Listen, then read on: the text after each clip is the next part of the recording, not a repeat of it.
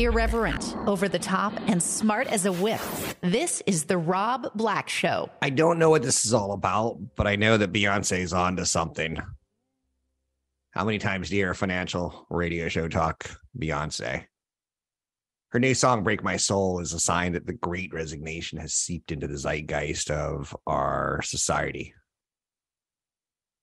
The Great Resignation of people getting tired of going to work.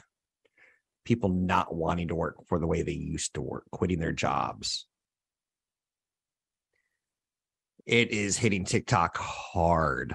And TikTok has what are called quit talks, where people basically quit in a fit of anger or hilarity on a video post. Reddit's got forums dedicated to funny stories about quitting. Not funny stories, but interesting interactions with bosses. I know someone who recently resigned, and his boss begged and almost cried, like, no. This has to be a joke, right? Right? More than 47 million people voluntarily left their jobs last year, an all-time record. More time at home during the pandemic gave people the opportunity to reevaluate their priorities, their values. Employees are reluctant to give up remote work. I get it. You could say that during the pandemic, I earned 2 hours of commute time back, and I don't want to give it back up. Hourly wages jumped by 6.1% in May relative to a year earlier, the biggest annual increase in 25 years. Pay doesn't seem to be a role here. It's truly finding happiness, finding opportunities and seizing them rather than burnout. I think it's one of the more interesting stories to come out of the pandemic, the Great Resignation. And what's our workforce truly going to look like in the years to come? I don't think we have an answer yet. What else do we have to hit today? The S&P 500 is rebounded into the green as market attempts come back from the depths of the bear market. We are not at a bottom until we get some sort of sign that we can look at and go, oh, that was a little bit dramatic. It could be job cuts. It could be a company implosion. It could be earnings estimates slashed at Bank of America. It's going to be something more than, oh, we had a bad week last week. We don't typically end a bear market with a fizzle. It usually ends with a pop. Again, maybe that'll make this one different. That's the beauty of it all, right? You can find me online at robblackshow.com. Tesla investors cheered Elon Musk's comments yesterday. The CEO's remark moved the stock in a big way. The EV maker Tesla jumped 12% after Tesla CEO Elon Musk confirmed a workforce reduction, as well as reports that demand for its cars are surging. As anyone knows who's tried to order Tesla, the demand for their cars are extremely high and the wait list is long. This is not intentional. We're increasing production capacity as fast as humanly possible, he says. And he's going to cut the workforce by about 3.5%. A couple of weeks ago, he said 10%. Worthy of note. I would like to see him as a really focused CEO. I would like to see him give up Twitter, but boy, he seems to like the attention that comes with it. But that's just me. Deutsche Bank said the United States is spiraling towards a deeper recession than previously expected. They're the first big bank to predict a U.S. recession in April. Now it's heightening its warning signals. Goldman Sachs talks about stocks that you want to own if you think a recession is coming and you want to live through it. Live through it. That's kind of dramatic, right? Thinking that earnings expectations have already dropped on these companies. Some of the names include Netflix, Analog Devices, Chevron, ExxonMobil, T. Rowe Price, Qualcomm. It's a pretty diverse group of names, right? Like Tyson Foods, chicken maker, Qualcomm, semiconductor maker, 5G semiconductors, T. Rowe Price, big mutual fund company, ExxonMobil, big oil company, Chevron, big oil and gas company, Analog Devices, semiconductors and everything kind of company. But talking about the cut that we've already seen in the stock market valuation, the firm is saying these companies look pretty cheap. Skyworks Solutions, Franklin Resources, Micron Technology. And when you look at the charts of a lot of companies from the start of this year, there's some value being created. Is it going from hyper growth value to growth value to growth and income value? And we get into rock bottom values. That's the big question. Anything you want to talk about, we can talk about money, investing, and more.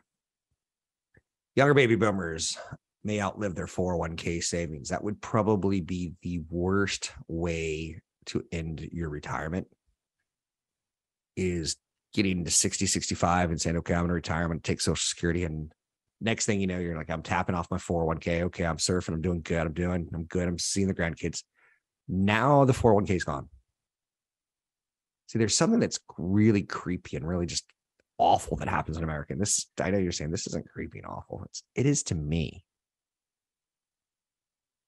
It's when you retire, you don't work anymore. You no longer have income coming in. You can save money, you can earn money, and you can invest money. Those are the three pillars of what we talk about a lot on the show. But when you no longer earn money, you no longer have that ability to have that $14 margarita unless you're pretty darn sure you're going to have enough to last till the day you die, including the diaper change that you'll need when you're 85. So that $14 margarita, oh, that's a killer, right? A lot of people are going to outlive their 401ks. I used to say on the show I needed $1 million to retire. Through the years, that number's gone up to over 4 million. Because I have a spouse and children that I want to actively spend money with. If I just wanted to live in Okefenokee Swamp in Florida, I probably only need 400 to 600,000. But because I want a lifestyle that is reflective of the love of my family, I might need a little bit more. Demand for adjustable rate. Speak English, Rob. Slap me a little bit. Demand for adjustable rate mortgages surged as interest rates make the biggest jump in 13 years. We talked about this a couple weeks ago. The danger with adjustable rate mortgages is they're going to adjust higher still. So you're only getting a 5 or 7 year mortgage. The bank feels a lot better giving you a smaller rate. But as interest rates move up tied towards the LIBOR or prime, you're going to see your mortgage that you're paying now in a 7 year arm pay more next month and more the next month after that and more the month after that. It might reset on an annual basis, but you get the idea. I'm going to like adjustable rate mortgages when the Fed says we're done, because probably after that, you'll see rates go lower and then your mortgage payment goes lower, which is pretty cool. 30 seconds. And then you get to the point where the rate goes lower, the rate goes lower, the rate goes lower. That's when you slide in and set yourself up for a 15 or 30 year fixed. There's a lot of strategies out there you should be thinking about. You should work with a certified financial planner. I work with a certified financial planner. Need a referral to my certified financial planner? Drop me an email, rob@robblackshow.com. That's Rob. Brought to you by EP Wealth. This is the Rob Black Show. I'm Rob Black, talking all things financial, money, investing, and more. Bitcoin's down. Not a lot, but it's down today. Worthy of note, as it seems to be a proxy for the most aggressive asset at this point in time. Bitcoin's down $800, sitting at 20,762. It broke below 20,000 this weekend. Next stop is somewhere around 10 to 13,000. If it continues to not hold 20,000, it's fighting right now. Interesting to note, Mark Cuban, you know him from the Dallas Mavericks. You know him from Shark Tank. He's also a crypto bull. One of the things he's done in the past few years is put a focus on a pharmacy that is cutting costs. And his pharmacy that he's put together could save Medicare billions. We don't celebrate these stories these days, in large part because we're lost in the headlines. We have a nasty Republican Democrat fueled political arena, and we have the have and have nots. Someone tried to steal my part of a vehicle of mine last week, and going through that whole process with the police and identifying a suspect and learning about a warrant and learning, you're like, wow, do I really need to prosecute this guy to get him in jail so he can learn how to do bigger crimes than Grand Theft Auto? I don't know. There's a lot going on there. But anyway, Mark Cuban, the billionaire internet entrepreneur, he is trying to disrupt the pharmaceutical prescription drug market. And I say good for him. That's an area that we can get some benefit from for sure. Taking a look at the stock market today, general growth concerns are out there. You have Fed Chairman Jerome Powell testifying right now to the Senate.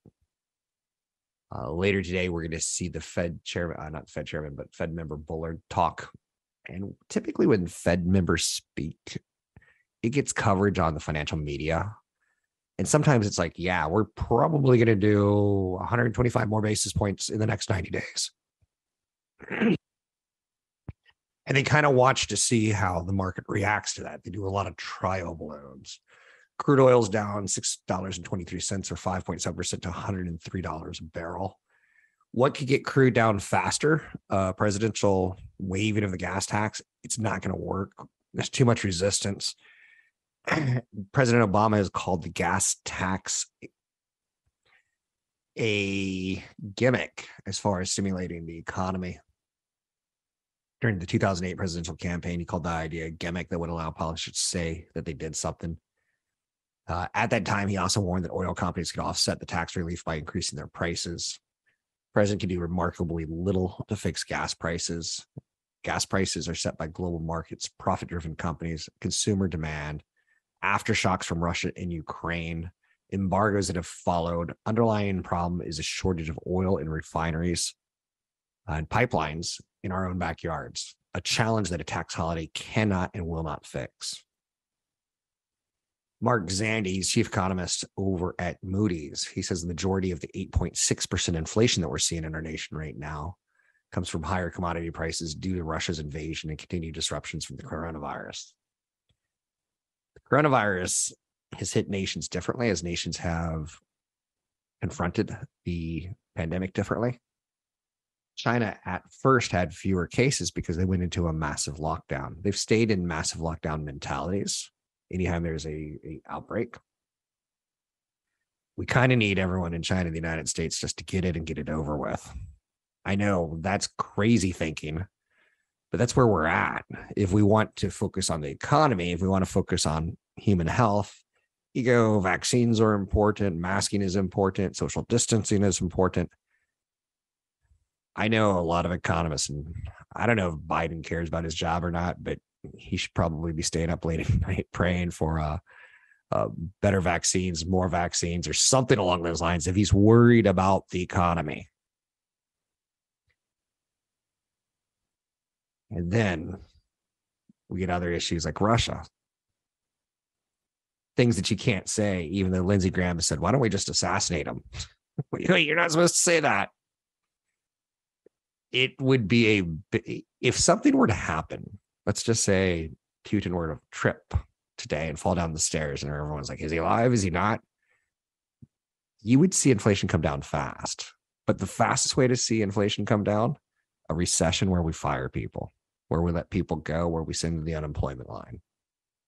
That's probably the socially most unacceptable. Putting a bullet in Putin's head, probably maybe a little, is that more or not? But Americans are going to drive, and a tax gas holiday isn't going to stop us from driving, and it isn't going to stop the oil companies from figuring ways around it. So oil is slumping over 6% as Biden set to cut fuel costs for drivers. Demand for adjustable rate mortgages has surged as interest rates make their biggest jump in 13 years. In a true sad statement on the United States, 100 million adults have healthcare debt. 100 million adults have healthcare debt. 12% of those 100 million, i.e. 12 million, owe more than $10,000. That's one of our problems in the United States. Our healthcare system is broken in cost structure. No one really understands insurance and what it will and will not pay. I told you a couple of years ago, my son got a growth in his lymph node down by his family jewels. And he had to go through testing as if it was cancer. It was not. It was just a dirty diaper that caused an infection. But it was in an area that created a reaction that looks cancerous. That was easily $40,000 out of pocket for me. And I have some of the greatest health insurance on the planet. Doctors just went to town, not preying on a parent's fear, but there was something along those lines as well. 30 seconds left. A Chinese analyst floats a plan to hack Starlink. That's interesting. We still live in this world where the Chinese military analysts are thinking about hacking Starlink. Do we get any relief these days? You can find me online at Rob Black Show, Twitter, Rob Black Show, YouTube, or Rob Black Show. I'm Rob Black.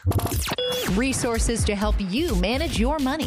Visit robblackshow.com. That's robblackshow.com. I've been doing this financial podcast, financial radio show for 25 years. So back in 2000, when tech stocks fell apart, it was no fun. In the early 90s, it was a lot of fun talking tech stocks. In the 2006, 2008 housing recession, it was no fun. It was a bear market that seemed to drag on forever. It's okay. It's normal. It's healthy. It's part of the process. We've been there. We've done that.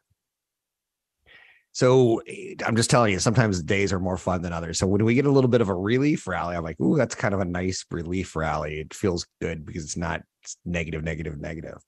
Today, let's take a look at the stock market prices, what we're seeing as far as follow through.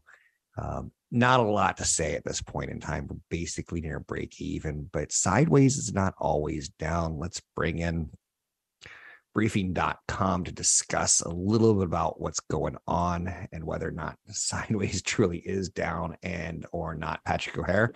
Mr. O'Hare, sideways markets, are they a relief to you as far as kicking out news? Hey, Rob, good morning. I think at this juncture, sideways market could certainly be construed as good news, and especially we talked specifically about the early action today. It is somewhat encouraging in that you had a negative open, which was presaged by the futures market, but just as quickly though there was buying interest that followed the selling interest. So it was nice to see, and then I think it's perhaps fostered a sense that this deeply oversold stock market is it's perhaps in a mode here where it's trying to push up and reclaim some of those losses as we move into month and quarter end. So I'm looking at your page one at briefing.com, the briefing professional service, highly recommended. Where you start today off, you quickly get into oil prices and Chairman Powell. Which one do you think is more important short term? And let's talk about it. Well, I would say oil prices right now, frankly. Okay. And I say that, I qualify that in the sense that we've heard from Fed Chair Powell, last week. He pretty much, he gave us the rundown in terms of what the decision at the FOMC meeting. He gave us the rundown about, what members were thinking about in terms of their economic and interest rate projections. So I don't think there's anything thus far in what we've heard in his testimony before the Senate Banking Committee today is nothing that's truly, surprising in anything he has said. So, and that's why I kind of lean more toward oil prices at the moment because, inflation is the problem. And, the Fed is trying to combat inflation with higher interest rates. But like the Fed chair has said repeatedly, the Fed doesn't really have control over what happens with oil prices. And, you need oil prices to come down and to help drive down headline inflation. And if we can get some moderation in headline inflation, it could hopefully bleed through to core inflation. And that's why right now, I think in terms of, the rebound effort we've seen off of this morning's week open, is probably going to be linked in part to that downturn we are seeing in oil prices today as providing a little bit of relief here, potentially for the consumer at the gas pump. But I do have to acknowledge that the downturn we are seeing in oil prices today, as well as copper futures and even unleaded gasoline futures, is also tied in part to this underlying expectation that economic growth is going to slow appreciably in coming months. And with slower growth, you will get, weaker earnings growth. But in this very moment today, anyway, I think the market is trying to put an emphasis on the positive as it tries to also put an emphasis on a rebound-minded trade as we move into month end. Interesting. We are pushing through the half point of the year. So we got January, February, March, first quarter done, April, May, June. We're wrapping up the second quarter.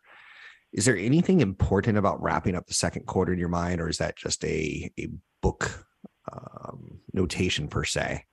Are you looking for a strong pop in jobless numbers? Are you looking for car prices to come down? Anything that will close us out? Right. Well, I hate to sound like the Debbie Downer here. As we move into the better you than me. I know. As we move into the second half of the year, right, things should get more challenging, as it relates to the pace of earnings growth, probably hearing more in terms of, layoff announcements, hearing more in terms of interest rates, policy rates certainly going up, not just in the U.S., but around the world, right? So the ECB, is getting ready to raise rates for the first time in July. Right. And, they're talking about the likelihood that there'll be more rates in September and then onward. And then, Fed Chair Powell even said today, and he signaled at the last meeting that, the Fed's going by either 50 basis points or 75 basis points in July.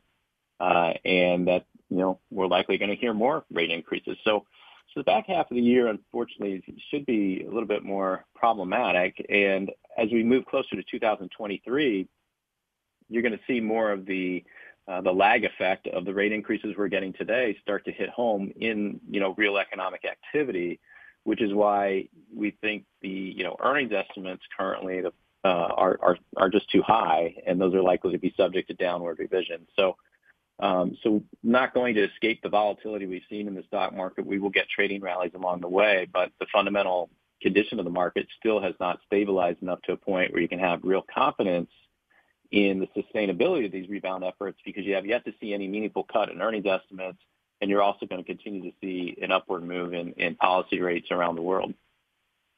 It's interesting to note that you just talked about earning estimate cuts, because I just saw a headline hit that said analysts remain unusually bullish on S&P 500 stocks despite the downturn. What's it going to take to get the analyst community, Wall Street, and CEOs or CFOs, more importantly, to cut earnings expectations?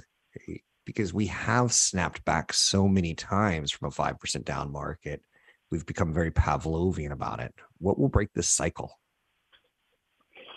Well, we may be near that break. Unfortunately, we're about ready to move into the Q2 earnings reporting season. It'll get going, around mid to the latter half of July.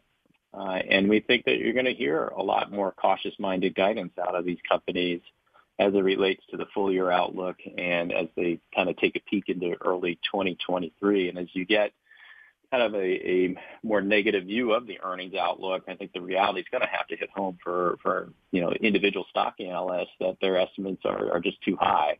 And as they mark them down coming out of that Q2 reporting period, S&P 500 earnings in aggregate will also come down as a result. So it's really going to be, I think, in the communication. We have the writing seems to be on the wall, right? You've got, higher energy costs, notwithstanding the decline we're seeing in the last week or so. Energy costs are still elevated. China has yet to kind of, really fully open up, and it's still stuck with the, zero COVID policy. You have the war, in Russia and Ukraine still going on.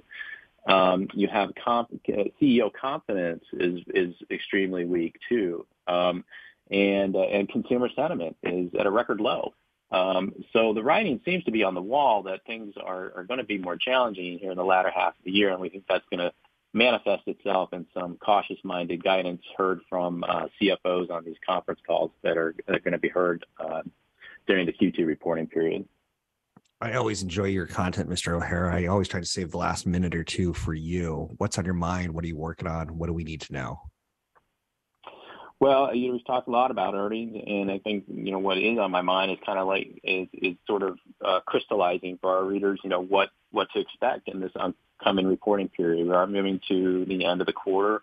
The first half of the year, admittedly, earnings growth was better than feared, even better than expected, right? And I think that's helped keep things elevated. But we do think we're reaching an inflection point there where you're going to start to see a deceleration in the rate of earnings beats, and you're going to start to see an acceleration in the number of companies that are warning about their outlook. So I'm going to try and put some color behind that in the big picture article I published on Friday.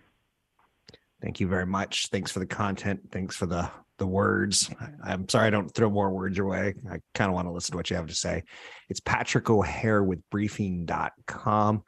His headline today was "The market is up for sale." He talks every day in his page one very eloquently about what's going to happen on the market today. And thanks very much. It's Fed Chairman Powell is going to face his share of criticism of the Senate Banking Committee. There's talk about oil. There's talk about earnings expectations. It's kind of a must read in my industry. You can find it at briefing.com. That is briefing.com. Moving forward with what we're seeing out there, billionaire Ron Barron. I've liked him in the past. He's not from Barron's, the financial publication. He's one R, not two R's. But when he talks, he usually talks pretty intelligently. He sees the recent market weakness offering a huge buying opportunity. He talks about 2 or 3 stocks that he likes and why he likes them. I think the big picture is that he's saying that he likes the long term. He says, overall, we remain optimistic. We normally don't give much thought to short-term macro issues like inflation, oil prices, interest rates, Russia, Ukraine. In the end, should you? If you're going to invest for 40 years, should you worry about what happened with Russia, Ukraine, or what happened with Afghanistan and the United States, or what happened? Should it be part of your investment, psyche? And I agree with him. It shouldn't. We should be basically investing in capitalism in the United States more so than worry about the short-term issues. Some of his stocks that he likes, Wallbox, a Spanish firm in the electric vehicle charging market. Interesting. Generac Holdings, which is a manufacturer of electrical power generators. With the heat wave, these are super important. With the wildfires, super important. Find me online at robblackshow.com. Find us at robblackshow.com. robblackshow.com. Invest in what is really important. Rob Black has partnered with EP Wealth Advisors. Are you concerned with financial planning, tax planning, managing your investments, or just planning your retirement? Rob Black has partnered with EP Wealth Advisors. With over $12 billion in assets under management and more than 80 financial professionals at the helm, EP has your financial future in mind. Learn more by visiting robblackshow.com. That's robblackshow.com. These were the best of times. These were the worst of times. Actually, nope. These are just the worst of times. It's a pretty crummy year after a pretty wonderful year last year, after a wonderful 10 years on Wall Street. It's been a while since we've had a recession. It's been a while since we've had a bear market. I kind of welcome them. I know it's kind of like you get the perfect spring afternoon and a shower comes and you're like, I was just enjoying the perfect afternoon. It's okay. Is it great if you're in retirement? Nope. Is it great if you're in retirement if you set everything up to have 3 years of expenses and a financial plan that works in good times and bad times? It's actually wonderful. It's fine. It's a lovely spring day, just a little bit of a shower. It's a little bit more than a shower. I don't want to make light of it. But today, the S&P 500 is the best of times, rebounding into the green. We've had a bear market that's pulled the NASDAQ down 30% for the year. The S&P 500 about 20+%, 22. Fed Chairman Jerome Powell is telling Congress today the central bank will fight inflation, do whatever it takes to fight inflation. I think the Federal Reserve has already admitted that they're okay with some jobs coming out of the economy. And I think that's what we need to see, a higher unemployment rate to cut down on demand. That's one of the things we need to see. We need to see earnings estimates cut. We need to see share buybacks. We need to see companies acquire one another. We need to see companies like Kellogg say, we're going to split into 3 different divisions so that we can make you, the shareholder, more money, more value should be created. Oil slumping 6% today, down to right around $100 a barrel, which psychologically would help a lot of people to see sub $100 barrel of oil. Now, this is all because Biden's talking about the tax gas holiday. Gas tax holiday. Why is that difficult for me to say? Is that a sign that I've had a stroke? I promise if I ever have a stroke, a heart attack, or instant death, I will do it on air. It's part of my contract. Demand for adjustable rate mortgage surged as interest rates make the biggest jump in 13 years. It's a little bit early to feel comfortable doing that because in the short term, we expect interest rates to continue to march higher, at least 150 basis points.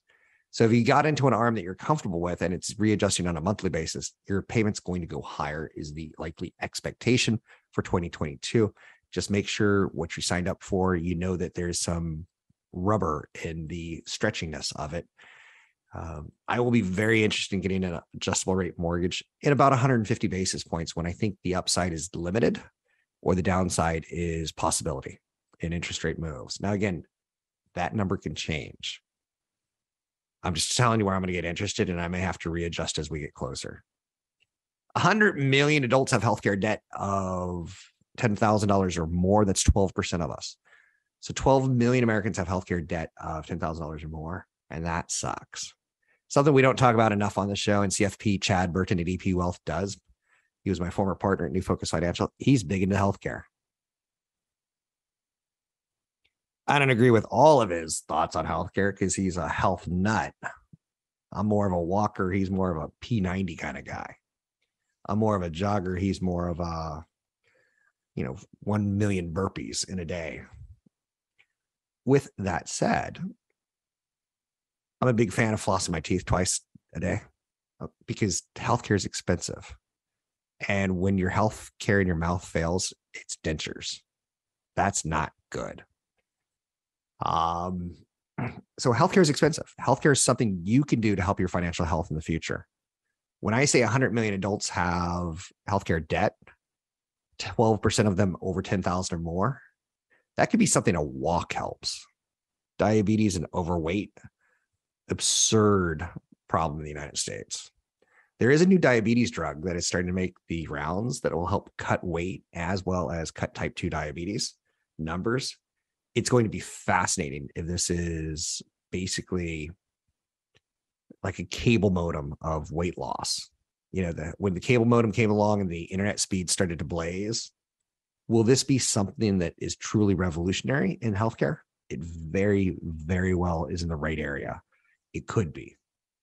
Joe Biden's calling on a 3-month suspension of gas and diesel taxes, 18.4 cents per gallon federal tax in the United States, 24.4 cents a gallon for federal diesel. California has high gas taxes. So this is going to save some people some money, maybe, if the oil companies don't raise their prices. Maybe if you happen to live next to a refinery, maybe if you happen to live next to a pipeline. The president can do remarkably little to fix oil prices. They're set by global markets. This president, Joe Biden's already cut or dipped into our reserves with little to no effect. What would help our oil markets right now would be Putin choking on a piece of ham. And you're saying, where did that come from? I'm almost trying to be comical, wanting to project what would be wonderful if someone died. And that's creepy and dark, and that's wrong. And that doesn't make me a good Christian or anything like that, right? But the invasion of Ukraine is creating a lot of problems with inflation, as is the way we're handling COVID in China and semiconductors and the stuff that they manufacture for the world. Very little the president can do about this right now. And a gas tax holiday, Barack Obama said in 2008 that it's a gimmick. It allows politicians to say that they've done something. He also warned that oil companies just couldn't raise the prices and absorb that tax. He's not wrong. Beyonce's got a #1 hit. It's called Break My Soul. This is interesting because listening to the lyrics, I was instantly attuned to the idea. I know you're saying, Rob Black listened to a Beyonce song? Well, here's the first lyrics. And I just quit my job. I'm going to find new drive. Damn, they work me so damn hard. Work by 9, then off past 5. And they work my nerves, and then I can't sleep at night. This is a problem in America. 4 million Americans, 47 million Americans quit last year, and roughly 4 million Americans are quitting a month right now. It's a torrid pace where people are trying to prioritize happiness over their bosses. And what's interesting about it is the people who are left at work, they're getting unhappier and unhappier. So we have a bit of a problem on our hands. And one tweet that I saw was, Beyonce wants us to quit our jobs and make a living on our own terms. You heard the woman. I'm not sure how remote work's going to work. I know that Airbnb has said anyone who wants to work remote can work remote. And I've heard Elon Musk say you have to be a genius to work remote. Otherwise, you're coming into the office. And in between, there's a lot of unhappy people. Listen to this crazy statistic. If I just leave this to you for right now, you'll go, wow. TikTok's on pace to triple ad revenue this year. TikTok, is it destroying civilization? Elon Musk thinks so. Destruction or not, the wildly popular short form video app only represents a fraction of the digital ad market. And yet they are growing fast with Generation Z's hands, hearts, and wallets. Interesting on how TikTok is going to start moving more and more into advertising. They get a very small piece of it. 30 seconds left. TikTok is a subsidiary of a China-based ByteDance. TikTok is on pace to make up $12 billion in advertising revenue this year, 3 times what it made last year. You can find me online at Rob Black Show, Twitter, Rob Black Show, YouTube, or Rob Black Show. Drop me a question, and I'll try to answer it on air. Rob at robblackshow.com. It's Rob at robblackshow.com. Need a referral to a financial planner? Drop me an email, rob at robblackshow.com. Irreverent, over the top, and smart as a whip. This is The Rob Black Show.